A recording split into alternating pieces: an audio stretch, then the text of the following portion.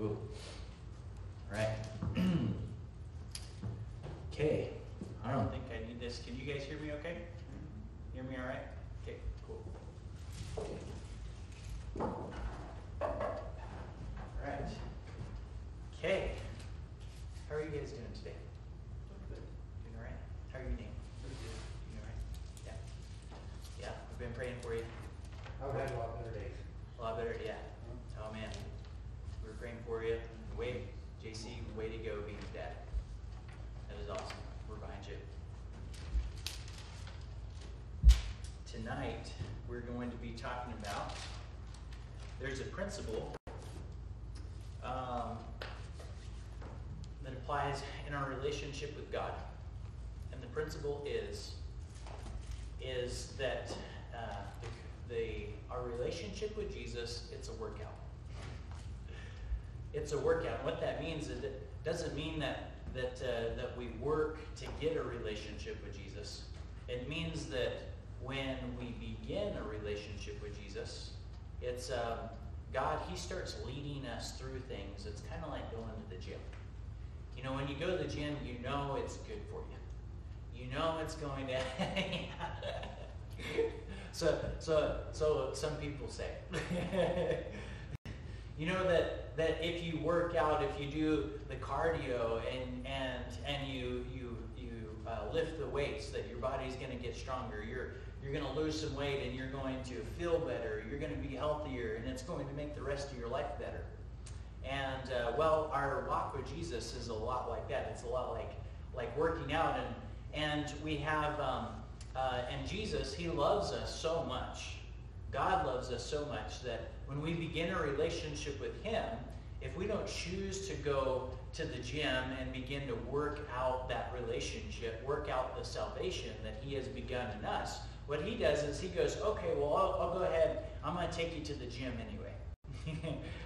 And we're going to work this out. And so sometimes things hit us in life that just kind of seem to blindside us or hit us sideways, and we don't know what's going on. But as believers, we can know this, that God is working all things for the good of those who love Him and who have been called according to His purpose. And so everything that we come across as believers, God is using it to work out the salvation that He's begun in us. Okay, and what I mean by that is, this is what Paul said in Philippians chapter 2. Here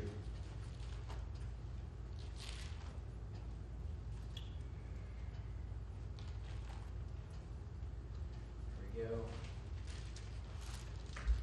In Philippians chapter 2, verses 12, says, "Therefore, my beloved," and by the way, Paul is in prison, right? As he's penning this letter, Paul the Apostle is in prison, and he's chained to a Roman guard. There's a Roman guard sitting right next to him. And he's writing to the church that he planted in Philippi. People that have come to know Jesus through Paul's preaching, and a church began, and there's this church, and Paul is writing to them. And he says, "Therefore, my beloved, as you have always obeyed, not as in my presence only, but now much more in my absence, work out your own salvation with fear and trembling." But he doesn't stop there. He says, "For it is God who works in you both to will and to do for His good pleasure." Paul is telling the Philippians, the church in Philippi, work out your own salvation with fear and trembling.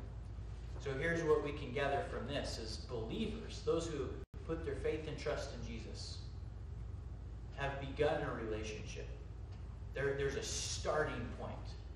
When you came to God and you called out to Him and confessed your sin, and He revealed that He had forgiveness for you through His blood, and it began, all of a sudden your eyes were opened, and you began to know that, wow, God is there and He's working in my life. Well, what He did is He began a salvation process in your life. And then what Paul is saying is that God started this salvation process in your life, and He is working in you His will.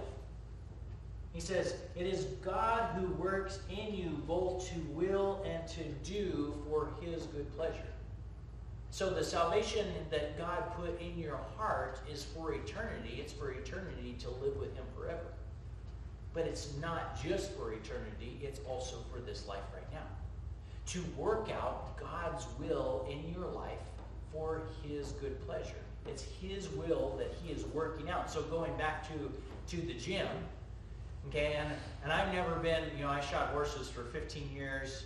I grew up on a ranch. When I was in high school, all the football players, they're like big into the gym, who could bench press the most, and there's a lot of guys that got really stout and stuff. As you could tell, like I never really, got very far down that road. But you know what it's like to work out. You know what it's like to go through the pain and to get something better. To go through the pain to get something better. And so that's something that we're going to look at how God works it in. God works His salvation in you, and then we work it out. We work out God's salvation with fear and trembling. And so we're going to, think about the 3,000. The 3,000 on the day of Pentecost. You remember when Peter was preaching the first sermon, okay? At this point, Jesus had rose from the dead and He ascended to heaven. And He made a promise to His disciples. He said, hey, on this day, 50 days, okay, on the day of Pentecost, stay here, right here in Jerusalem, and the Comforter, your advocate, He's going to come. I'm sending you someone. And so they're waiting, and it's the Holy Spirit. The Holy Spirit comes down on the disciples at that point. And there's all kinds of crazy stuff. There's tongues as of fire over their heads and all of these things, and they're speaking in different languages, okay? And there's people around and that see this happening, and they're going, what is going on with these guys?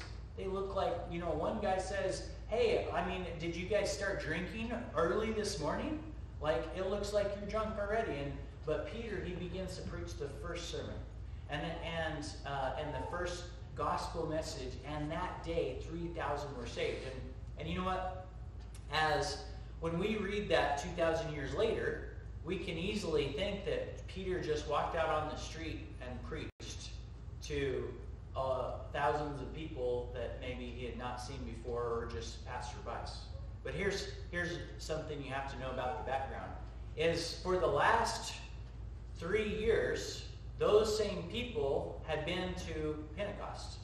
Every year, those same people would travel all over, and they would go to Pentecost, which was a feast, and then they would go to the Feast of Tabernacles in the fall. Okay, and who was doing ministry those 3.5 years? It was Jesus. Jesus was doing ministry, and they saw Jesus healing people, and they saw Jesus making the blind see, and they saw Jesus making the lame walk, and they saw all these things. And then Jesus, during Passover, that's the feast in the spring, during Passover is when Jesus died on the cross. They were there.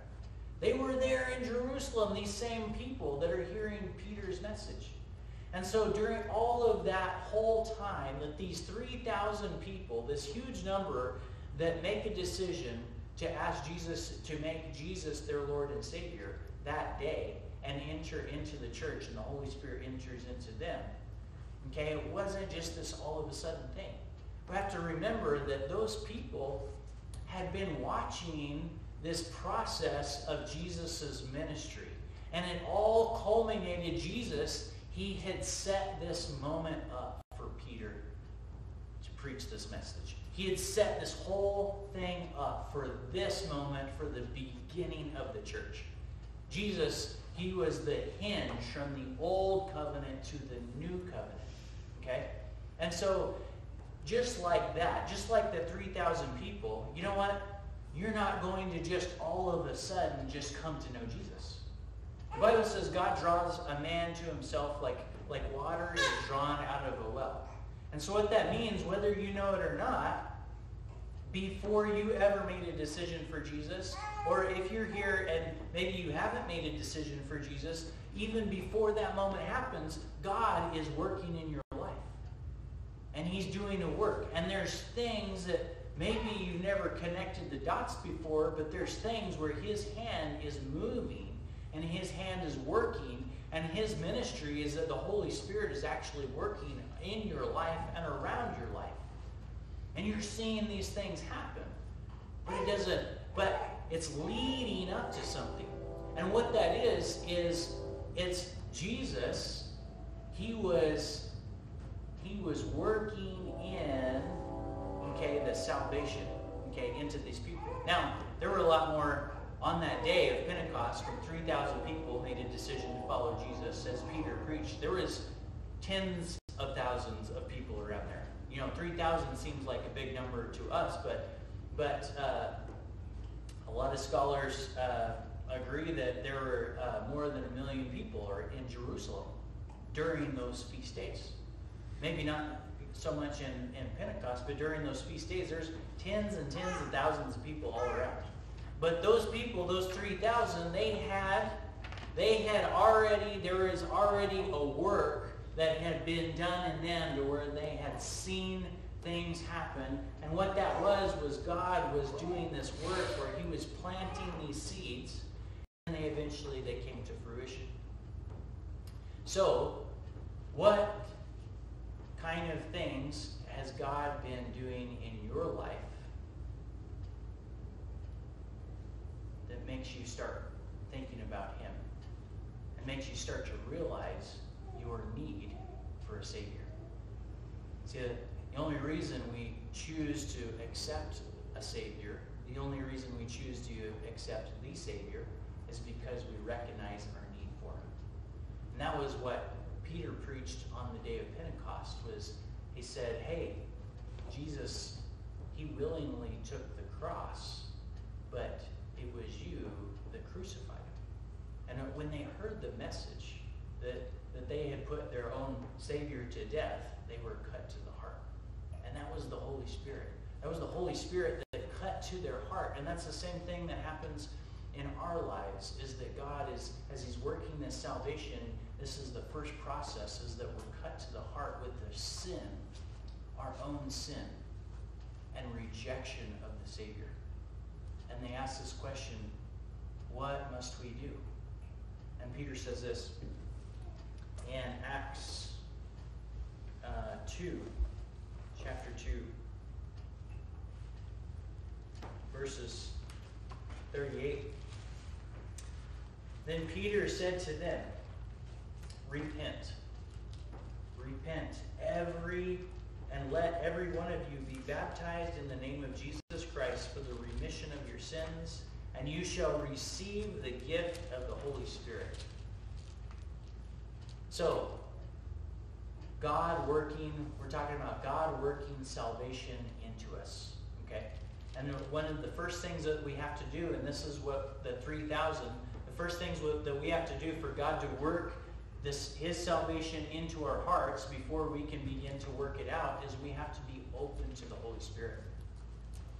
If we're not open to the Holy Spirit, when the Holy Spirit convictions come, when the conviction of the Holy Spirit comes, what happens is it just deflects right off. Jesus told the parable of the 4 different types of ground, which were hearts. One was rocky ground. One was thorny ground, and when the seed fell on the rocky ground and it started to sprout, but it had no root because of the rocks. And then there was the thorny ground. When the seed fell on it, it began to sprout, but the thorns choked it out. Those were the cares of life. Okay?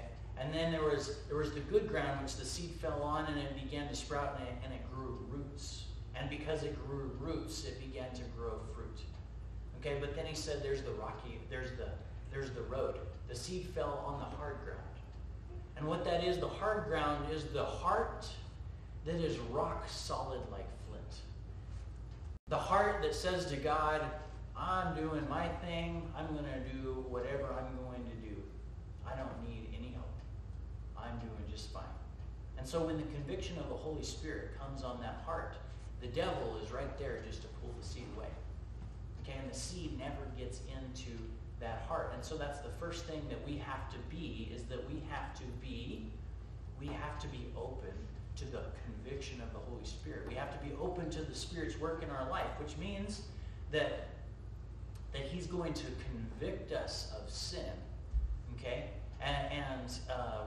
which is going to prompt us to seek an answer for it, okay. And you know what? One thing about the hard heart, the heart of flint, is that it doesn't have any problem with sin whatsoever. Can sin all day long, reject God all day long, and no problems. So that's a hard heart. But the heart that's open, the heart that is open to receive the conviction of the Spirit, feels how far away from God I am. Feels just how the blackness, feels the heavy weight of sin. And that's the process. That's not a bad thing. That's a good thing. That's a beautiful thing, because that heavy weight of sin, what it's doing, it's drawing us to the Savior, Jesus Christ, to work that salvation in us. And so Peter, he says, "For the promise is to you and to your children and to all who are far off, as many as the Lord our God will call." And with many words he testified and exhorted them, saying, "Be saved from this perverse generation." Then those who gladly received his word were baptized, and that day there were about 3,000 souls were added to them, and they continued steadfastly in the apostles' doctrine and fellowship, in the breaking of bread, and in prayers. And so there's a point to where it begins to, what God has worked in you, there becomes this switch to where we have this work out the salvation that God has worked and willed in us. Okay? And this is where we have to be diligent to his word. That's what Peter, he says, with many other words he testified and exhorted, saying, "Be saved from this perverse generation." Okay, and verse 42, they continued steadfastly in the apostles' doctrine and fellowship, and the breaking of bread, and in prayers. Okay, and so but there's two things that we have to do, is that to work out this, to have a good workout, and that is to be diligent in his word. Have to be diligent to continue steadfastly in the apostles' doctrine.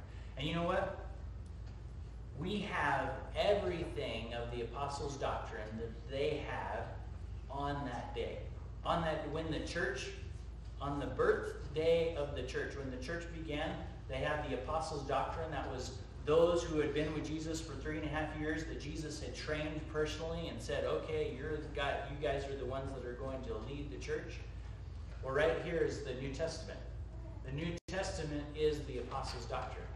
And so what that means, to continue in the apostles' doctrine daily, once salvation has been worked in our hearts, and we are to be diligent to be in his word. And it's only through being diligent in his word and continuing steadfastly with his people that this salvation process begins to work out. We're going to look, we're going to look at Paul's life. Because Paul was a radical dude. One thing I love about Paul is that he was an all-the-way kind of guy. Whatever direction he was going 110 miles an hour. We're going this way, let's go all the way. Well, Paul, he was raised a Jew.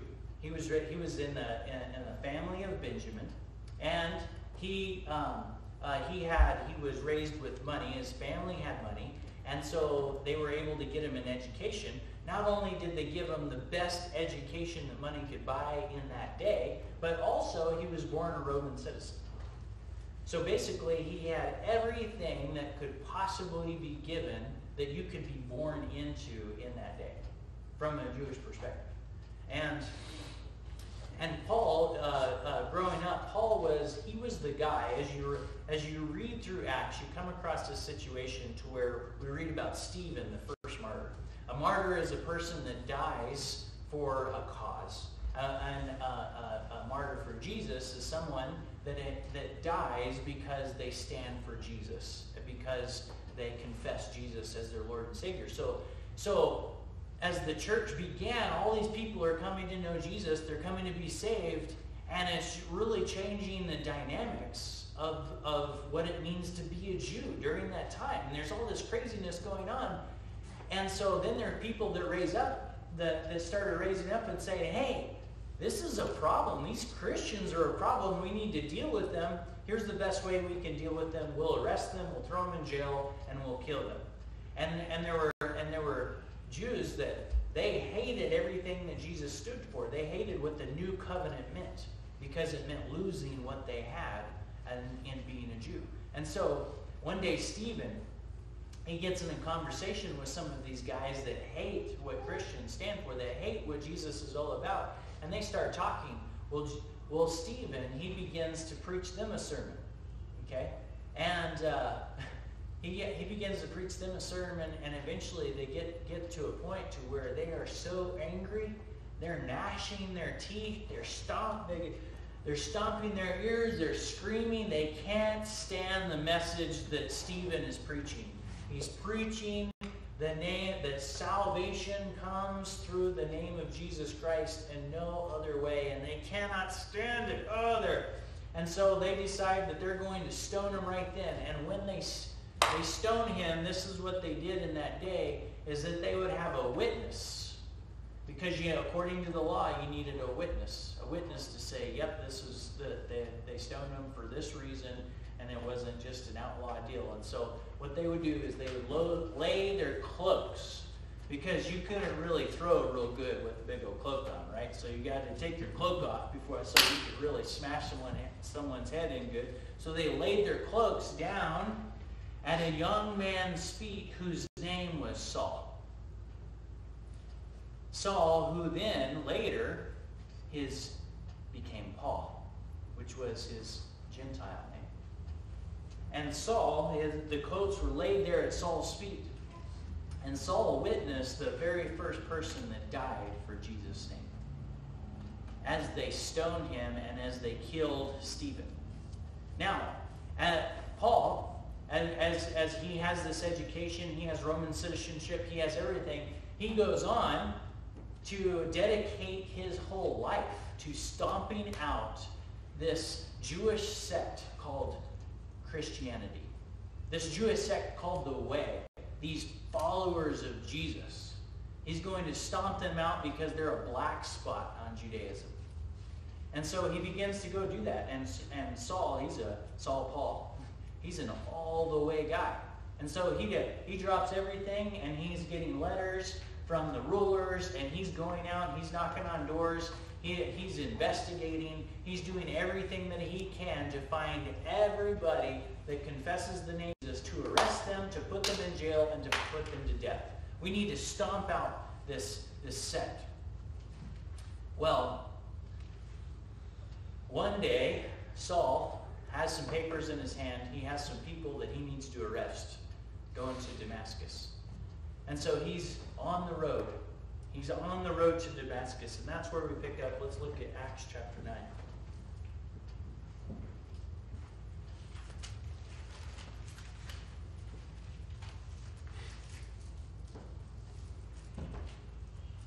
Acts chapter 9, verse 1 says, Then Saul, still breathing threats and murder against the disciples of the Lord, went to the high priest and asked letters from him to the synagogues of Damascus, so that if he found any who were of the way, whether men or women, he might bring them bound to Jerusalem.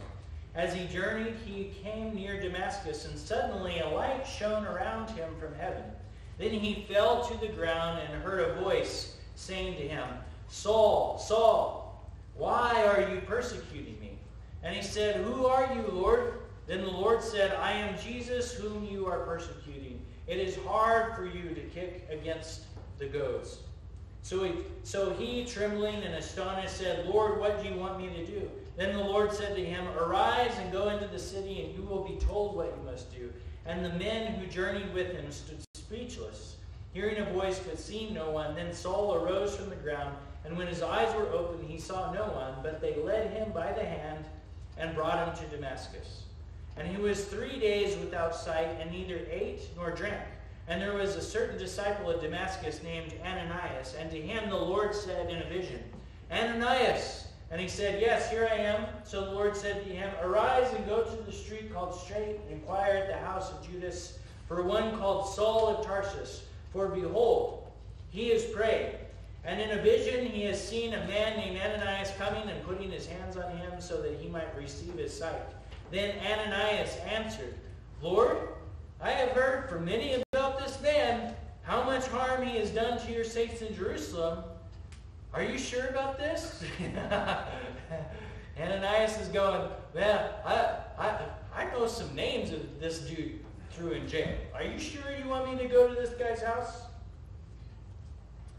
Ananias said, verse 14, "And here he has authority from the chief priest to bind all who call on his name." But the Lord answered to him, "Go, for he is a chosen vessel of mine to bear my name for Gentiles, kings, and the children of Israel. For I will show him how many things he must suffer for my name's sake." And Ananias went his way. He entered the house, and laying his hands on him, he said, "Brother Saul, the Lord Jesus, who appeared to you on the road as you came, has sent me that you may receive your sight and be filled with the Holy Spirit." Immediately there fell from his eyes something like scales, and he received his sight at once, and he arose and was baptized. So when he had received food, he was strengthened. Then Saul spent some days with the disciples at Damascus. Immediately he preached the Christ in synagogues, and that he is the Son of God.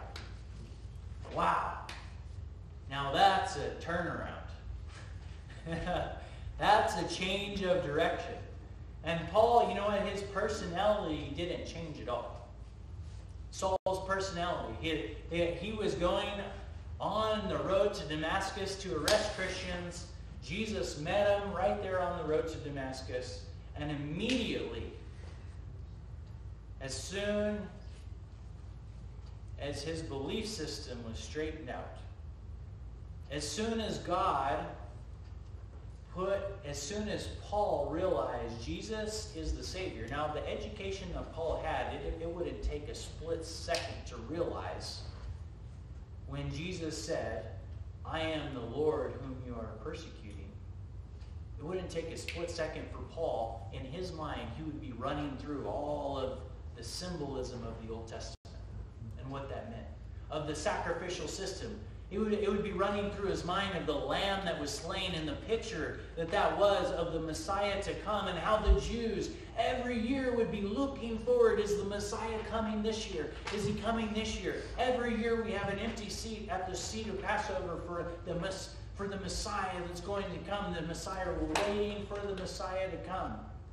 Immediately, it'd just be a split second for all of those things to come all together. And Saul would go, "Oh, crap. I'm going the wrong way." But you know what? Saul, he never stopped going 90 miles an hour. He never stopped going 90 miles an hour. As soon as that salvation was worked in his heart, as soon as he realized Jesus is the Lord, the Christ, he's the one that I need to put my trust in. Okay, let's go. Let's do this thing. Let's go. And immediately, he's going, okay, what do we need to do to figure this out? So let's look at what steps that he took to begin to work out that salvation that God had worked in him. The very first thing is Jesus told him, "Go into the city and you will be told what you must do." Here's what's going to happen. When that clicks that Jesus is God, that he is your Lord and your Savior, and he's the one that you must bow your life to, immediately he's going to give you a word. He's going to give you something to do. And here's the thing about we can see like Paul's life in a matter of 5 days. He did what the average American Christian does in about 40 years. That might sound harsh, but that's what I'm here for. So, but within a amount of 5 days, we see these steps that he took, and that, you know what? It doesn't have to take us 40 years to do what Paul did in 5 days.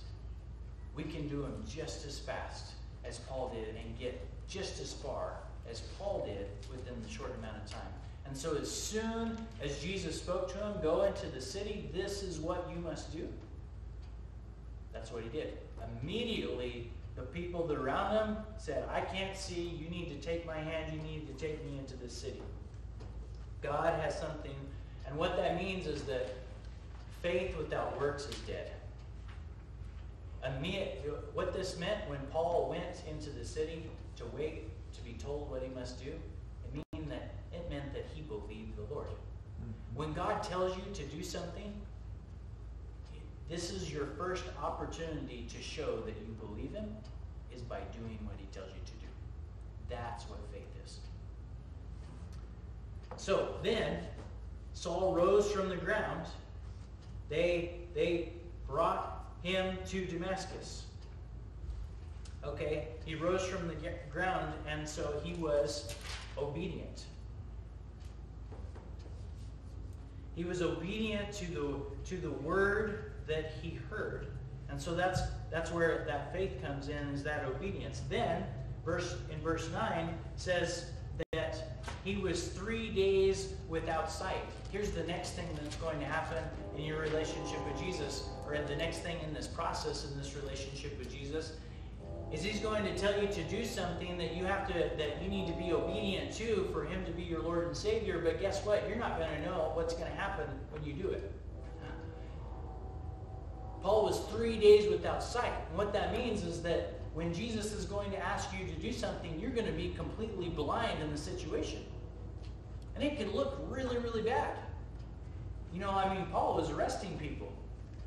And he was putting people in jail. He didn't know the love of Christ. He didn't know the love of believers. And so imagine being in Paul's shoes, walking into Damascus blind, not being able to see. Someone could club him right over the head real easy. Be like, I'll take care of this Saul dude. If believers didn't have the love of Christ in them. That's what Saul was walking into. And he was walking completely blind, and that's something that, to be obedient to God, is that you're going to know that it's him, and then you're going to know it's his word, and that he's asked you to do it, but you're not going to know the outcome. Okay? You're going to be blind, and you're going to need people to lead you by the hand to help you to get there. And that's what the family of God is for. And then in verse 17 it says, Jesus had sent Ananias. Ananias, he comes to Paul. Ananias, he lays his hand on Paul, prays for him, be healed, receive the Holy Spirit. Something like scales fall from his eyes. The Holy Spirit enters. There's this work of the Holy Spirit flooding through Paul. Okay? And receive your sight and be filled with the Holy Spirit. And this is the next step of the process, is that you're going to be in this place in life. You're not going to know what's going to happen, but you know Jesus is calling you to do it. And then the next thing is that you're not going to be able to grow anymore until you get plugged in with God's people. See, this is how God designed the church. God designed the church. The church is the body of Christ. It's those who have been called out of the world into Christ. And so what that means is that the healing that you're waiting for, or the help that you're waiting for, or the sight that you're waiting for, it's waiting for you through God's people. And so as you begin to grow with God's people, as you begin to get plugged into the body of Christ, God begins to help you. He begins to give you what you need through his people. and he designed it that way. We're designed to where I need you and you need me. You know, Jesus, he could have said, okay, Paul, go here, and in 3 days, I'll heal you of your sight. You'll get your sight back. But he didn't.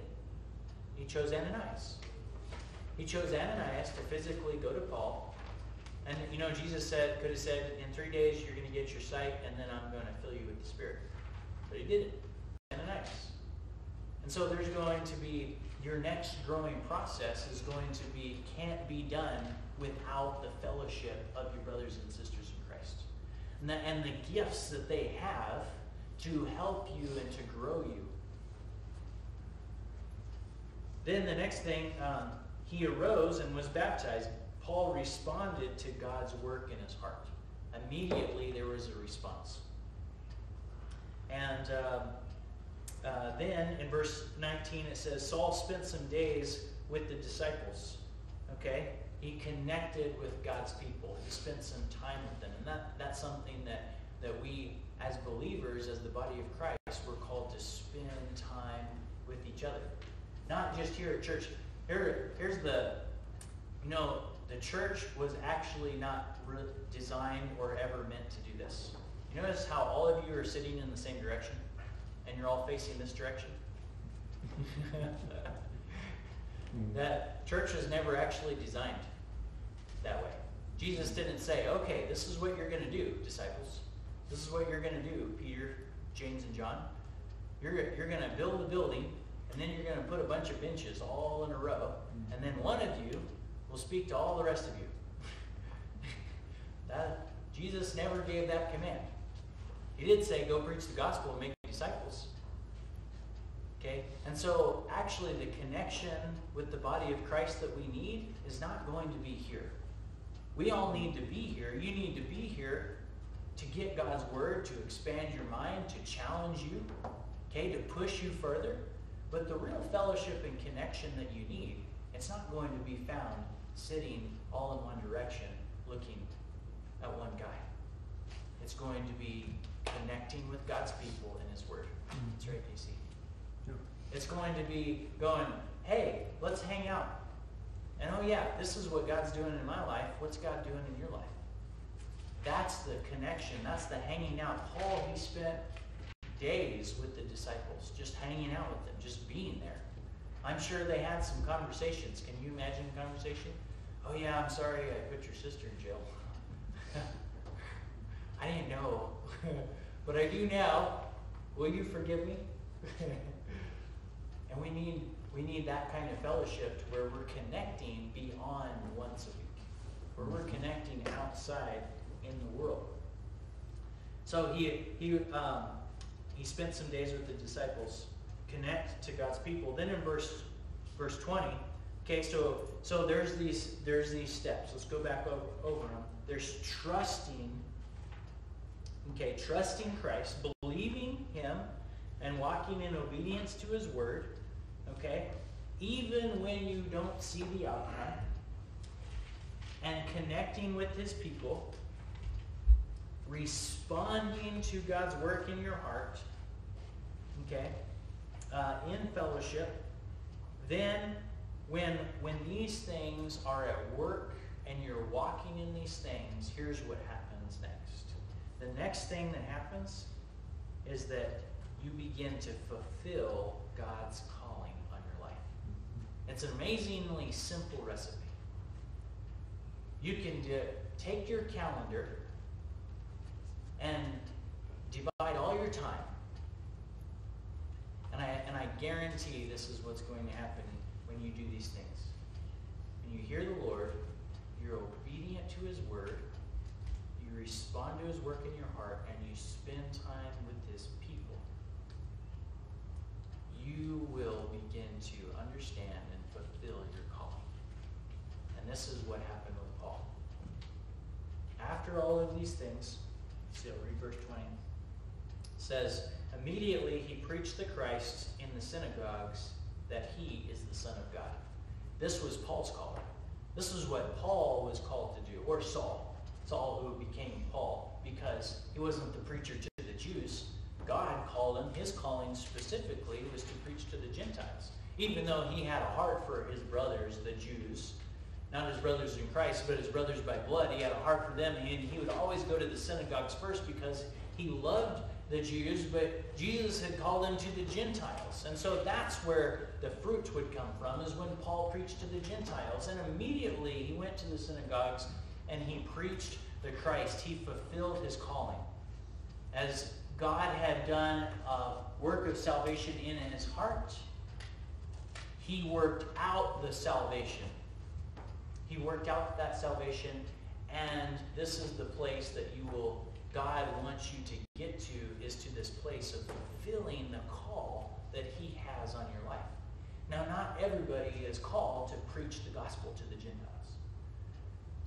Some people are called to have mercy. That's a spiritual gift, and it's a calling. Some people are called to administrate. Some people are called to give. Some people are called to have compassion. Some people are called to see the needy and go to them. We all have these different callings, and as the body of Christ, each person has a part. Each person has a part to play, and that's where God wants to grow you to. That's where he wants to get you to, is to where you're fulfilling your calling, but it's not going to happen unless we work out the salvation in fear and trembling that God has already worked in. It takes working out. It takes sweat. It takes blood. It takes diligence. It takes getting up early and going to the gym. You know, and it takes, I would rather go watch a movie, or I would rather go on a bike ride. But you know what? I need to go spend time with my brother in Christ. I need to go spend time with my sister in Christ. It means that diligent work.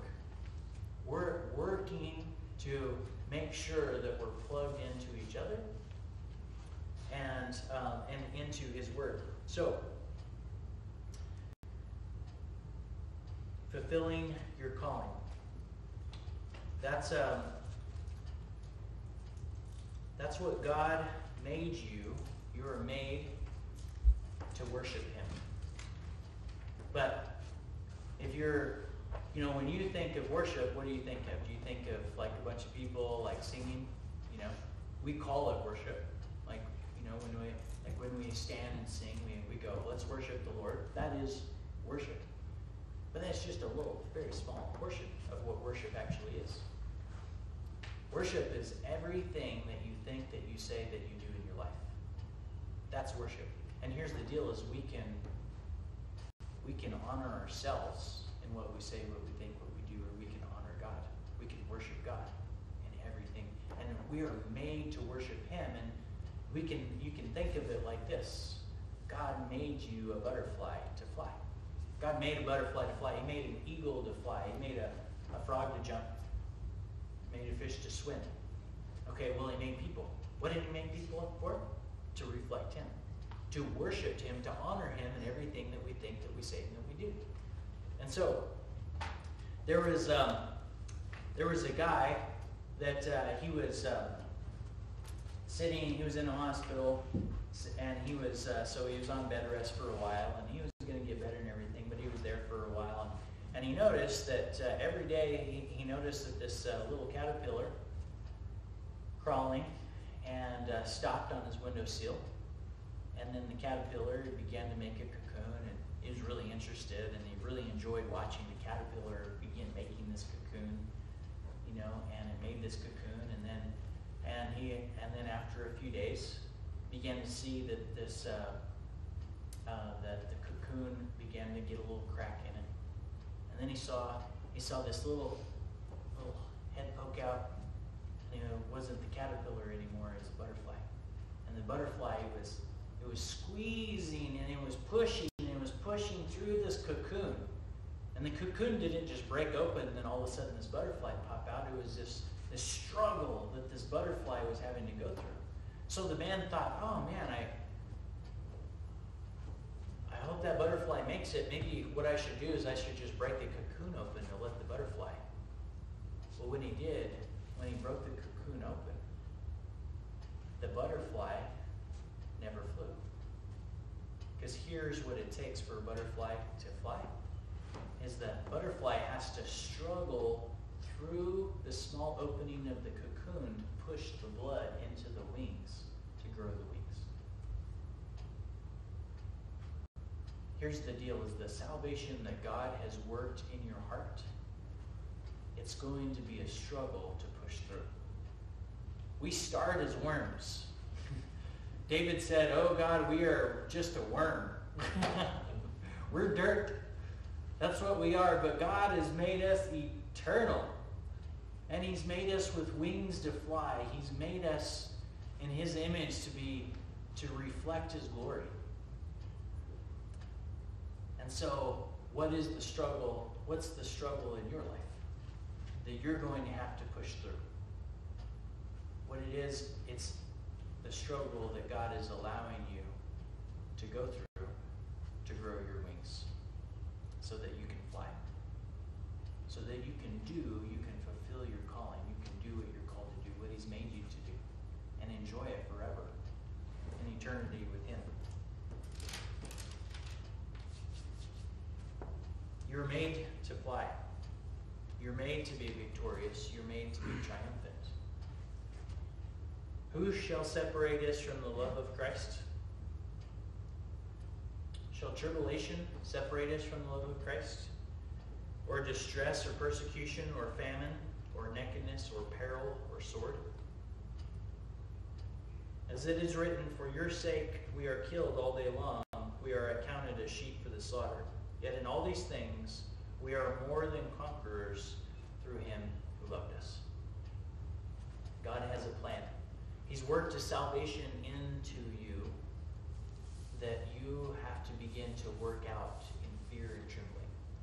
Through the struggles, through every single struggle that's comes your way. And I don't know where everybody is here tonight, whether you know Jesus or you don't know Jesus. But I want to give anyone an opportunity that if the Holy Spirit is giving you that conviction in your heart, that, wow, I know my sin is real and it's weighing heavy on me. And I don't know what to do, but I know I need a Savior. You can ask Him into your life. You can ask Him into your heart. All you have to do is to open your heart to Him. Admit your sin. Just bring that weight and that blackness of sin, lift it up to Him, and trust. Trust that His blood has covered every single sin, and that He will carry you. And ask Him to come into your heart. Let's pray. Heavenly Father, thank you. Thank you for being with us, and thank you for your word. And Lord, we want to be a people that work out that salvation that you've worked in us. And Lord, help us to be connected. Lord, I pray that by your Spirit you lead us, that you guide us, and that you grow us, and that we grow together. Lord, that we all find out